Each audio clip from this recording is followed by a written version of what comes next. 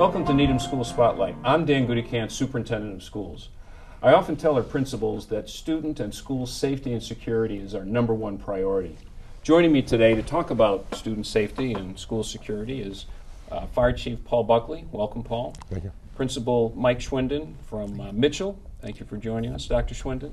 And Police Chief Phil Droney. Thank you. Thanks very much for being here. It's a reality of our times that we have to spend an awful lot of energy and focus on thinking a lot about student safety and security. And I was wondering as we began if maybe each one of you could share an anecdote or perspective about some aspect of school safety that you remember or that you've had an experience with to kick off the conversation. Paul, you had one you were mentioning. Sure, at least in a leadership role, Dan, and thanks for having me here, I appreciate it. About 9 years ago, we had a natural gas line that ruptured and caught on fire, and it was only literally 100 yards away from the Pollard School. The fire was large, the danger was large, we evacuated buildings and homes in the neighborhood, and it wasn't until I was several minutes into the scene that the town manager reminded me that school's getting out in a few minutes.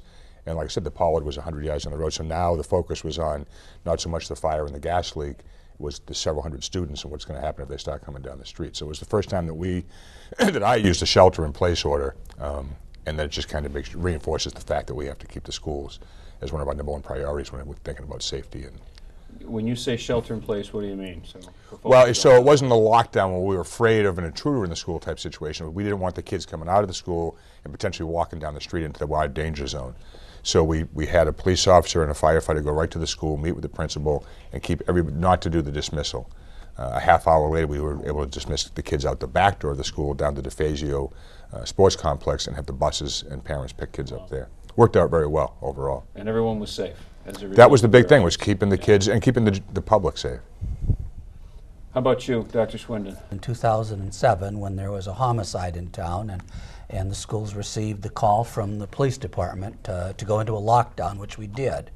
And of course, the fortunate thing is that we were prepared for this.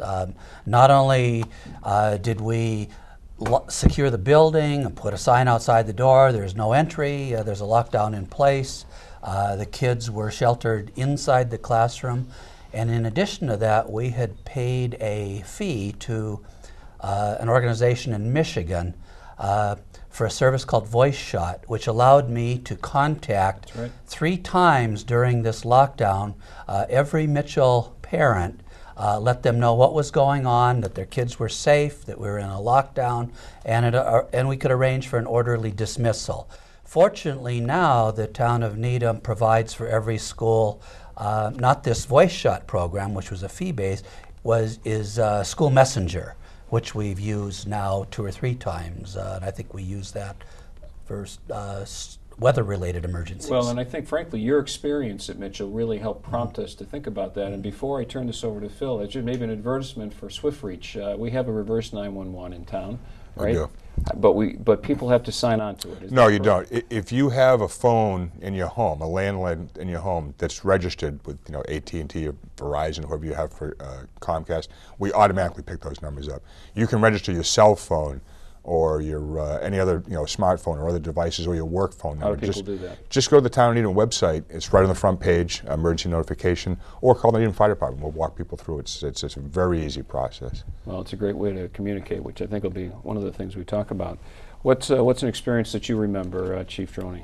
Both of these experiences. At the time I was a lieutenant, and I responded to the gas explosion at that in '06, and at the time it was the police chief was Tom Larry, but it was an immediate command center set up with the fire chief and the town manager, and we walked through that emergency procedure plan, the lockdown at the Pollard, and then following a year later was the unfortunate tragedy with the homicide in town, where we had to lock down every school in town and move forward. So those 2 incidences were the ones that really prompted and reinforced our emergency procedures here with school safety. Well, and that incident in '07, I think in some ways is still, people remember it pretty clearly. I remember the day and what happened and how we had to lock down the schools. But what I really remember and appreciate is that you do these things because you develop, it happens over time, but you need to develop relationships with key leaders like yourselves to try to make good things happen out of an awful situation. And both of these were awful situations, but the relationships, the communication were really key to making things have a positive outcome, as a positive outcome as you can. And it prompts me to think, what are some of the big ways that the Needham Public Schools are working with police and fire? There are a whole host of different activities and committees.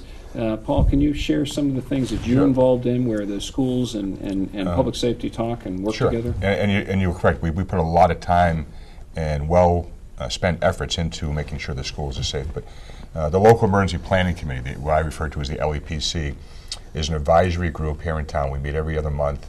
It's representatives from public safety, police, fire, DPW, public health, the schools, private industry, and the hospital. And we discuss topics that are important on a community base, and the schools play a big part in that. Mike, Dr. Schwinden actually is a very active role in local emergency planning. Yesterday, we had a meeting and a presentation that was all about school safety and based on state guidelines. We had a meeting earlier today with your group, with the public schools and private Needham schools. Schools Emergency Advisory Team. Yeah. It's just another opportunity for us to talk about school safety, to talk about plans, to find out who's doing what, and to meet each other. So when I show up, I know who Mike is. I know who the superintendent of schools is. I know who the principal, the headmaster is at St. Sebastian. You don't want to meet those people during an emergency. You want to meet them when you're discussing these things ahead of time. I mean, it's understood that both of those agencies have people with expertise and training that we don't have, but that we need. And one of the things that we did through LEPC, using police, fire, and all 8 principals in town, is, as an example, is we got rid of code words during a crisis. So what do you mean? It means that no school in Needham now, if there's an armed intruder in the building, will say, Dr. Mitchell is in the building, because substitutes don't know what that means. It communicates. And that was a code for there's an emergency. That was a code for an emergency. Situation. Different schools had different codes, phrases. We learned from our friends and the first responders that they're not helpful. That communication, accurate communication, and clear, direct communication. Clear, direct communication is key. I think schools for many years went through those protocols of actually trying to make some of the protocols mysterious or vague because they had to somehow be kept secretive, but that was actually working against us. It's detrimental, sure. It was detrimental to the safety of everybody involved. Phil, you mentioned LEPC. There are a lot of different town-wide committees that are really focused on community safety. I mean, we were ticking off the Needham Youth Substance Abuse Coalition that with police, I think Lieutenant Schlittler is Lieutenant Kramer are members of the Needham Youth Substance Abuse Prevention that you were a founding member of. That was Suicide Prevention Coalition. Suicide. That's a huge, important topic at the time and now.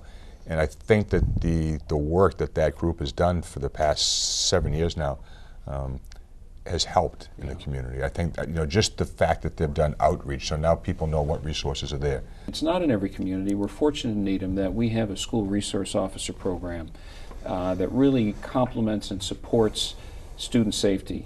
Can you share with us what is our SRO? Who is he? What happens? What's that interaction like at the school level? He acts as a consultant in a way or a counselor for children or youth to deal with some of the crisis they deal with. He tries to provide crisis intervention techniques with youth. He is actually a partner between ourselves and the school to try and open doors and break down barriers between police and students. He does a very good job. He actually has handled a lot of incidences at the school level or in the school before it becomes a police matter, and and actually is eyes and ears to any threats that come our way. So it has been a positive program for everyone involved. He, I believe, I mean, he's based, if you will, at the high school, but he interacts with all the principals. He does. I mean, he obviously, along with fire department, shows up at our fire drills. They talk to us about what we could do differently, what we could do better, and I've known Vinny and worked with Vinny for a long time. I mean, sometimes he'll call to tell me, that here's some information that I want you to share with your staff. It's not necessarily something we have to share with students, but it's important that you know this. Right. He's very committed. He does a great job for us, and I think it's a plus for the schools as well as for the department. Oh, absolutely. And on a lighter note, we have Officer Harmon, who works with our schools. Third grade bike rodeo. The kids look forward to that bike license like they do for a driver's license a few years later. I think you're right. It's a wonderful opportunity for the kids to work with a uniform. Well, and Officer Harmon and Lieutenant Kramer are very much helpful in thinking about traffic and issues of traffic, because as we know, traffic and safety, crossing guards, all of that is it's big business in Needham, where we have a lot of walkers to school, to and from school, and so the police department provides that incredible level of support. The school resource officer, I think, it's a wonderful and an incredibly important position. I know at Needham High School and at the middle school, where I know they depend on having some conversations to avoid some problems, to problem solve, maybe perhaps assisting a family in crisis and avoiding someone going into the judicial system, if that's at all possible. I know that's played a role. Yeah, it has. And in fire safety, I know we're working with the fire department, maybe not as much as we should be, to make sure that our younger students get some fire safety training. What is that? Well, we do, and we have what we call a SAFE program, student fire education, and we have firefighters that are trained as educators, primarily for preschool, kindergarten, first, second, and third grade. That's where they have the best impact. And they reach out, they go to the different schools, they go to the classrooms, they teach things. Obviously, the programs are different based on the age differences of kindergarten versus third grade. But and it's not always just about fire safety, it's just safety around the house. And kids are parents listen to kids, more so than vice versa, I think. So when the kids learn something at a young age in school, and they go home and they say to their parents, do our smoke detectors work? Do we have a carbon monoxide alarm? Do we have an escape plan? That's when it hits home for us. Very powerful. And we're fortunate, what we've focused on the past few years is the police working with the fire department on some of our school initiatives and vice versa. So for instance, if we do a fire drill, now there's usually at least a couple of police officers helping us out with that. If they do a lockdown drill or any kind of exercise with the school, we try to get some of the firefighters involved with that. So it helps build those relationships, and that way they all get to meet the school principals and some of the other administrators and teachers. And the kids like it. I enjoy going out to the fire drills, and especially with the young kids, giving them a high five when they're coming back in if they've done a good job. As a building principal, what are some of the ways that you and your colleagues lean on and depend on fire and police, some of these other community organizations to help public facilities, for example, look at school safety at Mitchell and what's happened in the other buildings? That's a lot of organizations. I mean, I think the district-wide safety and emergency guidelines that we have right now were developed with the nurses, with police, with fire. It's some great guidelines. Needham historically, every 3 to 4 years, has revised this. I think you've set in motion a process where we're going to take a close look at this again and revise that. But it's, things change. I shared the other day that in 2007, the guidelines from the U.S. Department of Education for school response to a immediate threat was 1 paragraph. That was 2007. In 2013, the same safety and guidelines document from the U.S. Department of Education had 15 pages just on how to respond to an armed intruder. So it's in 2014, we have to be current with what's important, what we need to do to keep kids safe. Just the fact that now at Mitchell School, we have cameras on the entrance You have to be buzzed in to get in during the day. The building is so much more secure than it was 13 years ago. Well, yeah, let's talk about that for a second, because I think that security system at Mitchell, that really came out of conversations that we've had over time about what's the appropriate step to take, and what we've been able to do with public facilities is to install a buzzer system with a camera in one or two locations at each school. The larger schools have more than that, to provide some level of security. I mean, there is no guarantee, and I think it's important to emphasize, there's no guarantee that something bad won't happen. We just can't, we can't. What we can emphasize with parents is that we're thinking about it, we're planning for it, we're trying to develop appropriate procedures to respond. Hopefully we avoid some of the tragedy that we heard out of Washington State this in the last week or so, where there was a shooter at a high school cafeteria. But what does that security look like, the buzzer system? So what does that mean? How does that work at Mitchell? Well, if after at 8:20 in the morning, the building is locked up tight, and unless you a staff member with an electronic fob, you can't get in unless you push a buzzer.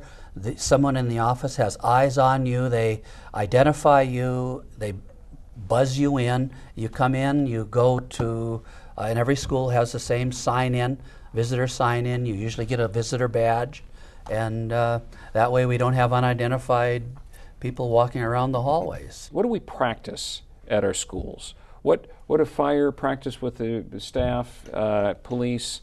We have lockdowns, fire drills. What does that look like? We've expanded our procedures for drills, working with the police department, to include lockdown drills, to include shelter-in-place drills, and to discuss it with not just the superintendent or a teacher or a principal might be on LAPC, but all of the administrators and the teachers in the school system. And we can't be prepared for everything. It's impossible to. But we can do our very best. I think we do a great job. I think we're well ahead of the curve. And I don't think we've done anything that's a knee-jerk reaction. We haven't had a major incident someplace in the country and we said, wow, we have to button down how we do things. Right. We've been working on this for more than several years. Chief Droney and myself for almost 3 years, and before that myself with Chief Larry. We've worked in developing crisis response plans for every individual school in town, and which includes the diagrams, blueprints for the school and how to respond. We've drilled on these crisis plans, and we provide a level of practice which we didn't do 10 years ago. Do you have your officers, if there is an emergency, is that correct? They have a go kit for each individual school that has... We have a go kit to go for every school that's been developed in the last year and a half. So I feel pretty confident, and they're always looked at and updated. So if we know if there's an addition or something done with the school, we have to update our plans on that end also. We also have a school crisis management team or crisis response team. Yep. And we meet every year at the beginning of the year. We've already met. I think the other schools have. I mean, one of the things we need to make sure is we know if there's an emergency, who's in charge, and if that person isn't there, who's next, and if that person isn't there next. That team in the schools typically includes the principal, the nurse, custodian, the office staff, maybe a counselor, assistant principals. But we also have, every school has a health and safety committee that's comprised of parents and the nurse and the principal. We have a lot of different perspectives on school safety, keeping schools safe. A month doesn't go by where some group doesn't sit down and think about, are we doing everything we can to keep kids safe? And I think part of that has come out of experience. I mean, the Health and Safety Committee has developed out of an experience with, I think, Pollard Construction years ago when there was, and Hillside when there were some problems. And, unfortunately, sometimes out of bad things, good things happen. But it has allowed Needham to be proactive, as you're all suggesting, in providing these wraparound services, which I think are so powerful and important. You mentioned, we've heard lockdown drill and shelter in place. So what are they and what's the difference? The shelter in place is more for an environmental type of incident. We had hazmat incident that's next to the school, or if we had the gas main explosion. And everyone is something like safe that. where they are, Right. shelter and stay. Right. But in there's that no place. immediate threat. Right. There's not an intruder in the school. Okay. You're not hiding. You're just staying in the building where you're in a safe environment. Okay. That's the difference with the lockdown drill, is the potential for an intruder, or what, there's an emergency, there's some sort of danger going on right there that you are You want to keep the locked school down secure. right there and- until we get there. And I want to maybe talk about that for a moment, because I think one of the things that the LEPC has been talking about, and the Needham Schools Emergency Advisory Team, NSEAT, which has been working with private and public schools, including Olin College, and public safety officials and the town manager. We meet occasionally to talk about school safety issues. And one of the things that I want to pick your brains about is this business of a new protocol that we've heard, and there's been some training and some conversation about, and that is a protocol where there are different names for them, but generally, as I understand it, the protocol is that we won't just in a lockdown, if there's an intruder, close the doors, turn off the lights, secure them, and sit quietly, but depending on the circumstance, it may be appropriate for staff and students to take action by leaving an area, which is not how we've been trained. Talk to me about that. What is that, and what are the conversations Well, been? And for starters, I think it's just to be more reactive to a situation than to just sit and wait for something to happen. There's all kinds of different programs out there, but a lot of it is just to flee. If you have a chance to run, you run. And we do organized fire drills, and everything, it goes perfectly, and if the fire alarm goes off, the kids know what to do. In a situation where there might be an intruder or a shooter or someone there's going to be harm done, the kids, if they can, and teachers, should just run. That's one of the points of the program, but there's several more. I think what we've learned from incidents such as Columbine, which was in '99, reviewing the after-action reports, that we could do a better job on safety of the children. So we look at incidents, unfortunate, the tragedies that have happened in Columbine, Virginia Tech, even other incidents around the country. And with that, we felt if you have the opportunity, the whole mindset is to take different action. If there's a chance to get out, to get out. If there's a chance, if you're cornered, you take a book, you take anything, and try to distract and protect yourself as best you can. Just don't sit and lock yourself in an area if there's an opportunity for you to get out. Yeah. Or to do something. so this is so different than what we've been training students and teachers for years, and families. By extension, although we don't explicitly teach families and parents, they're aware of what we're doing in our schools. And the other thing that happens in schools is that we have such a high level of accountability. We've been training teachers, take attendance. I know that at the high school, when they go out onto the field for a drill, everyone has to take attendance. What you're suggesting is something that, depending on the situation, could be different. I mean, what is the conversation? Well, yeah, and it could be depending on the situation and the school. I have a daughter who's a junior at the Needham High School. She and her classmates could do something different than 5-year-olds at Mitchell School, but that doesn't say that the teacher at Mitchell School with some kids couldn't push a desk in front of a closed and locked door to actually delay the time that it would take an intruder to get in. I mean, one thing that I really appreciate about living in a community like Needham is I know, I've heard and I believe that for a fact that first responders in Needham can reach any school in just a very short period of time. And so all we need to do is try to buy a little extra time. That's correct.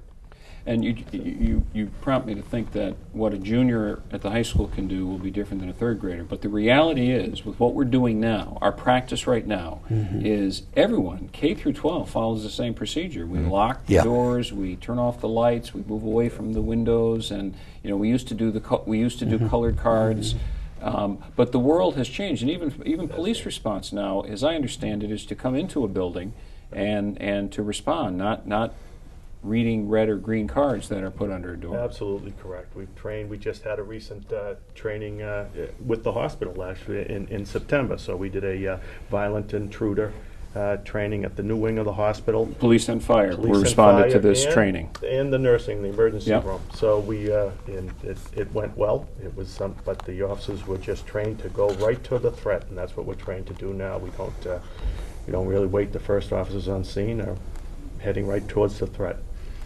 On the the issue with the training or the ALICE training, which is what we're talking about now. It's just a different acronym, but it's all about the Homeland Security has a different name for it, and so does, there's just we have a local, regional name. They all mean the same thing. It's just for the older high school children or students, it's more of a swarm technique if they're cornered in an area. And for the younger kids, it's just small, just to try and get out, use a book, or just get out of the way. Just don't sit. Some of these incidences, and as I understand it more recently in Washington, that these incidences with shooters happen very quickly, within minutes. Very quickly. And then the event is essentially over. And in those minutes, you can save some lives. And I guess at Virginia Tech, that was the case when people just didn't lock down, but they escaped through windows. Escaped through windows, set a barricade, blocked the door. Just made it's almost like target hardening. Just make it a little bit more difficult. I guess that's the word to use, and just to slow them down. A lot of these incidents we've heard, once the intruder has heard the sirens, he knows the police are coming. Some of them committed suicide right there. They've taken their own life before we even gotten through the door. So a matter of kind of slowing down a perpetrator from doing something. But so Mike, you're at an elementary school. What do you think this would look like at an elementary school? I get it at the high school where you have older students who can respond or even necessary take action, lead something. You use the term swarm. Perhaps if they had to, as a group, converge on someone to disable them. I get that with high school students. Right. What do we do with second graders and third graders? Right now, you have to leave the classroom and go in the hallway to lock the door. And so that takes time, plus it puts a teacher at risk. So we found these little magnets that you can keep the door locked all the time. It fits over the receptacle, so the door is closed. It's a magnetized on that It's a side. magnetized strip. It fits over the door jamb and keeps the door closed. It's locked, so in the event of a lockdown, the teacher peels that off and they're in a locked classroom. But it may be appropriate, according to this, as we learn more about this protocol, that there may be a circumstance where the kid should leave the room. In the case we're told now, we hadn't thought about this, we hadn't considered this as an option before, you break windows. Half of the classrooms have exterior doors in a one-story building. And run. You get outside and run. Right.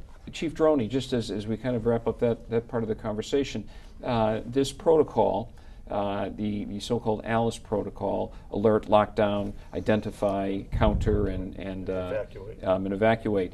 That is something that Needham High School will be practicing, piloting this year to see how that fits. And then we'll have a bigger conversation, Dr. Schwinden, with the community and with principals about what does that mean for the other schools moving forward. We need to. Okay. And because I think there has to be some conversation and communication with families about, and the staff, about doing something different if it makes sense.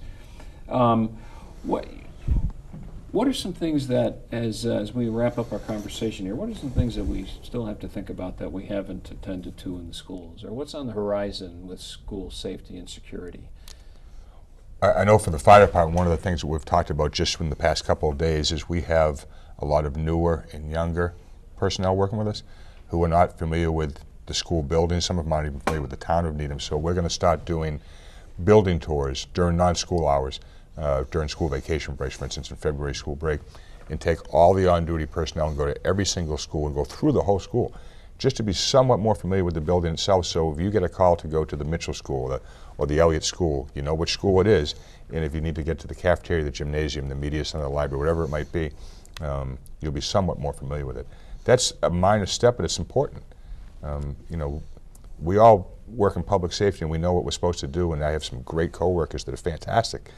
But if they're not familiar with the building, that can set them back a few minutes in certain situations. It's the familiarity of an emergency situation. If you've been, at least you have a sense of, I know down that way is the gym.